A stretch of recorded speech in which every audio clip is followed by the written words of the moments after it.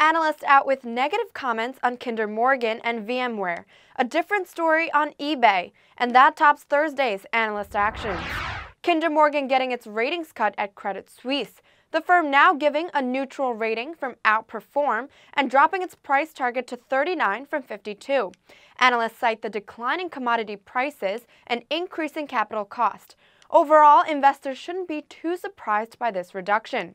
Shares are now trading at around $30. In another note, Oppenheimer downgrading VMware to perform from outperform and getting rid of its $78 price target. Analysts citing the company's poor fourth quarter 2015 and 2016 outlook. Adding to that, its core vSphere virtualization engine is facing some competition. Looking ahead, analysts say shares could remain volatile. Shares are now trading at around $55.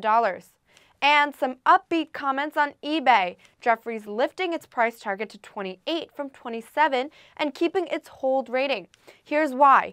eBay had a good third quarter and it continues to be a key e-commerce player after separating with PayPal, but there still needs to be more work done. Shares are now trading at around $27.